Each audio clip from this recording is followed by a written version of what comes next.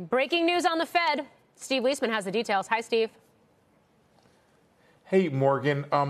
We have data on what's happening to deposits at banks in the United States, which we've been watching to see if this issue of whether or not money is flowing out of large banks or out of small banks.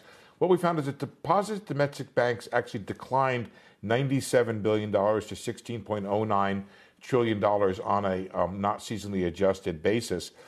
You did have an outflow from the large banks as well, 96 billion down on the large banks, and that was to 10.7 trillion. And the outflow from the small banks, those are the large banks are the ones, the top 25. The small banks are just down by a billion to 5.39. Now, they did take a big hit the week before, down 184 billion, but at least for the week, that seems to have stopped. At the same time, you still have this exodus from the banks in general, and maybe that money is flowing to money market funds for higher interest rates, maybe into treasuries. Hard to know right now, Morgan, but you do have this exodus from domestic banks in general, with the bulk of it coming out of large banks, and the flow from small banks down to just $1 billion after 184 billion flowed out the prior week. Morgan? Okay. I was going to ask you that if there's any sort of sense or intel in terms of where some of that money is going, for example, money market funds or treasuries, as you just mentioned.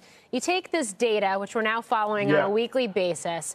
You take the Fed speak we've been getting all week, including with John Williams just this afternoon talking about the state of credit and the fact that that seems poised to continue tightening and help the Fed do its work for it in terms of this fight against inflation.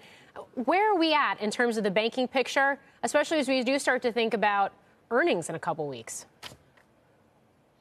So I'm sorry if it's a bit of a cop-out, Morgan, but it's early days. And I think that was best exemplified by what John Williams said today.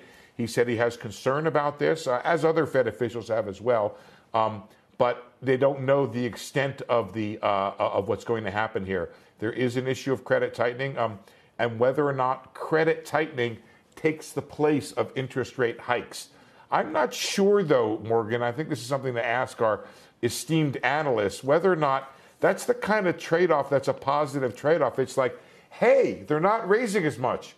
But, hey, they're not raising as much because banks aren't lending, inflation is falling because overall economic activity and investment is falling. So I'm not sure that's the rosiest environment, certainly not for all stocks, maybe for some select stocks. And while you were asking the question, I did pull up the money market data, which we got the other day, Morgan.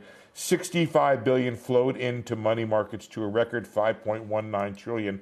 And that's after, I'll tell you the total over the last 3 weeks of data, $304 billion has flowed into money markets. So that's people saying, you know what? I'm not earning nothing on my bank account.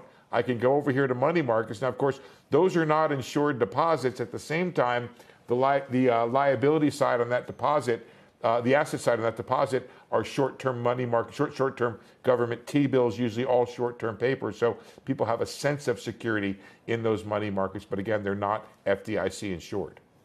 That's a key point to make, Steve Liesman. Thank you.